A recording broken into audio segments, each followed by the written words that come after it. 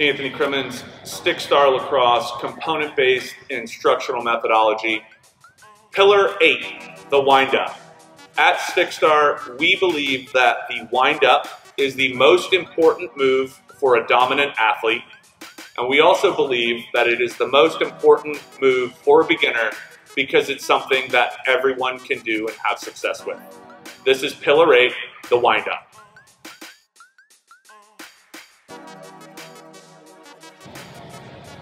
So the wind-up. Essentially, the wind-up is 1, 2, 3, moving your feet. If you're a dominant player, we think that there's advantages to being on this side of the field, just like in box. So the righties are over on this side of the field, and the lefties are more on that side of the field.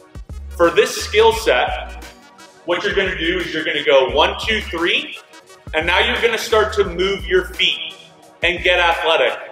Ultimately, the reason why we like the wind-up is because you're getting to the middle of the field. You're not losing your angle. When you dodge down the alley, you're losing your angle the entire time.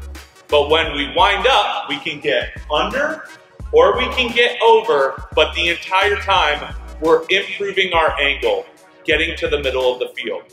This is the wind-up.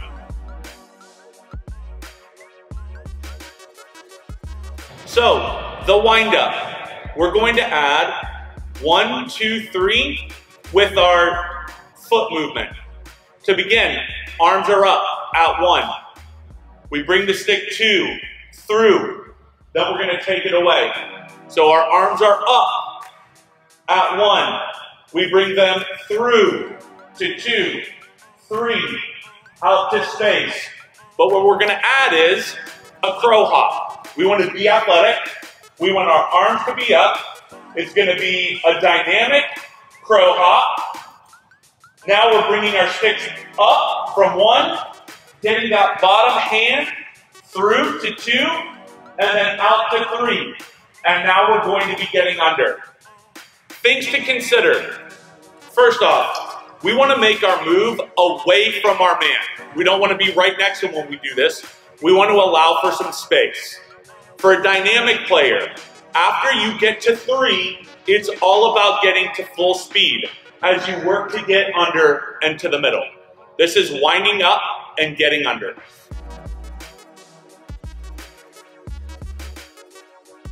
So another way to wind up and get under is utilizing our drop step.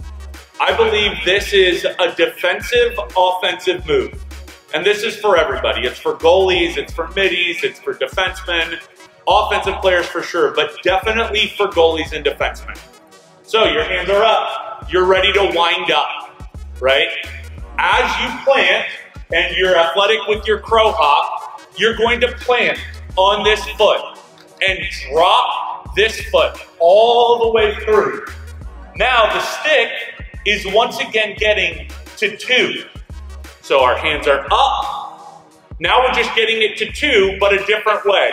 I drop step, take it to 2, and now I can get to 3.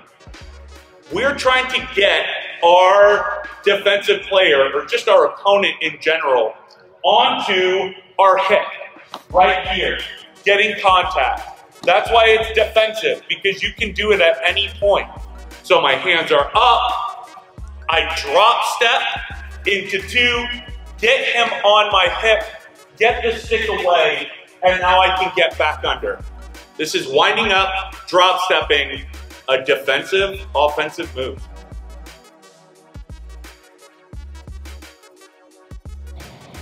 So, winding up is a dance where you're going under and you're going over.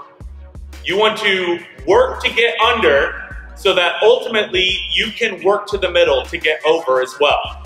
So, when we wind up to get over, we're going to, again, athletic stance, hands are up, and when we crow hop, we're going to try to find the edge of our foot, right?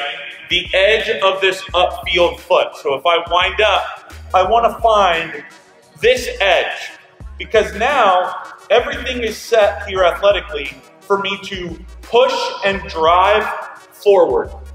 So I'm here. I don't want to step with my foot forward.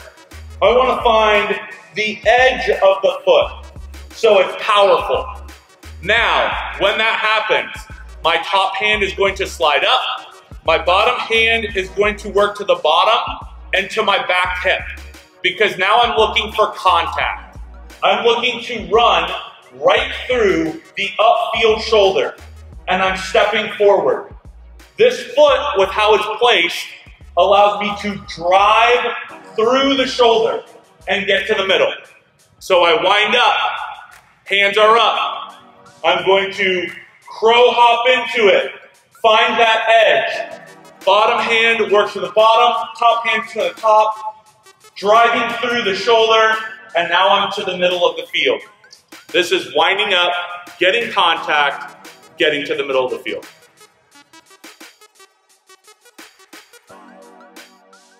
Now we're going to talk about under and over. This is the dance that we were talking about. What does this allow us to do? It allows us to stay dominant. It allows us to stay in that dominant hand, which for a lot of people is super important, right? So we can build this and we can go over to the middle. When they take away top side, we can get under. Or we can get under, carry them underneath, and now we can get over to the middle.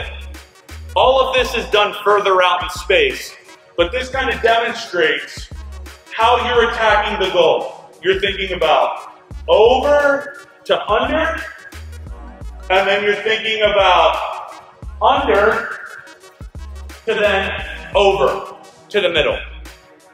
The wind-up challenges the single most important defensive principle, which is taking away top side. It immediately puts it on display. Can you take away top side? That's why, in addition to the fact that it's great for beginners, great for dominant athletes, if you are excellent at winding up, you are challenging a key defensive principle, which is taking away top side. Get over, get under, wind up. Winding up with your non-dominant hand. It's not as difficult as one might think. Now, the quarter turn cradle can be a little bit tricky, but the thing that we want to focus on your non-dominant hand side is that your dominant hand is at the bottom of the stick.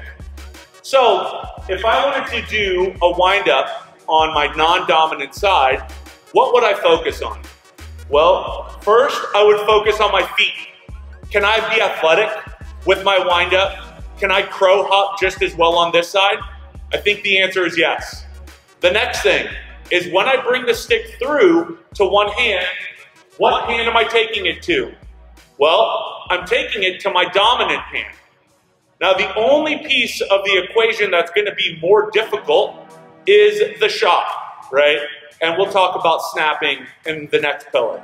But ultimately, you can wind up and be successful on this side as well. So you can have this move on both sides immediately. You just need to focus on your dominant hand. So my hands are up. Am I really going to focus on the wind up portion of it with my hands? Not really. I'm going to focus on the athletic part with my feet. So I'm going to crow hop, take the stick to my dominant hand, and get under. And that's how you wind up on your non-dominant side. So in Pillar 8, what did we discuss?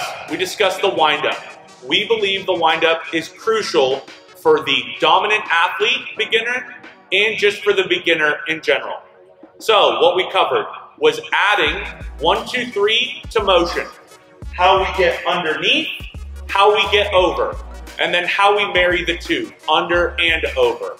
We also discussed how to wind up from our non-dominant side, focusing on our dominant hand. The next pillar we'll discuss will be the snap. That was winding up.